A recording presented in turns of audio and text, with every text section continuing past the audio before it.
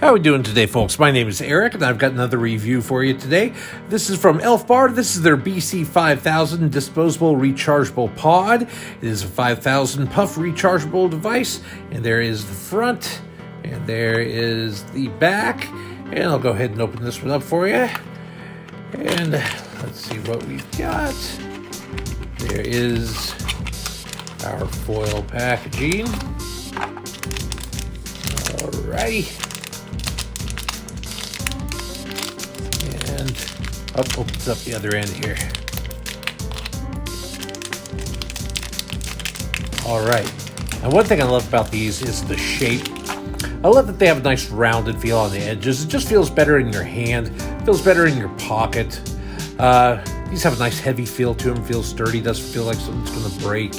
So there's our Elfbar. There's our device. Now this one is the clear flavor. I've not tried this one before. So let's see. Let me pop the ends off here. And that one. We've got the end here. Now this is the rechargeable device. It's got the Type C.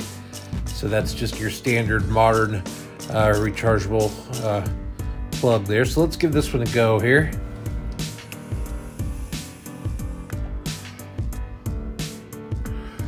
All right, I'm not sure what that's. It's got just a nice clean flavor. It's kind of a menthol.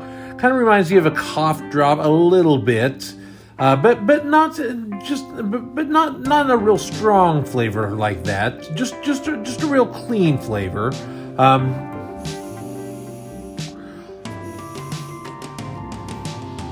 Almost a little bit of a chocolatey flavor to it, just a little bit. I taste, but just overall, just a real crisp, clean flavor. Not real minty, but well, like it says, clear. I mean, kind of hard to describe, but I like that one. I don't know. That's going to take some getting used to, I think. But anyways, these Elfbars, a lot of people ask me how long these last. Usually I would consider myself a pretty standard vapor. If this is about the only thing I'm using, usually I get about 5 solid days out of these before they start to taste a little bit burnt. And then usually by about 1 week, they're completely done. So I could usually say that, and for most people I talk to, that seems to be about standard. Usually figure about 1 week's about all you're going to get out of an Elfbar if it's about the only thing you're using. For most people, and of course your mileage is going to vary, but anyways, you can find these for usually about 20 bucks at a gas station or a vape shop. A lot of times you can find them cheaper if you buy them in bulk deals. So anyways, I think that's everything.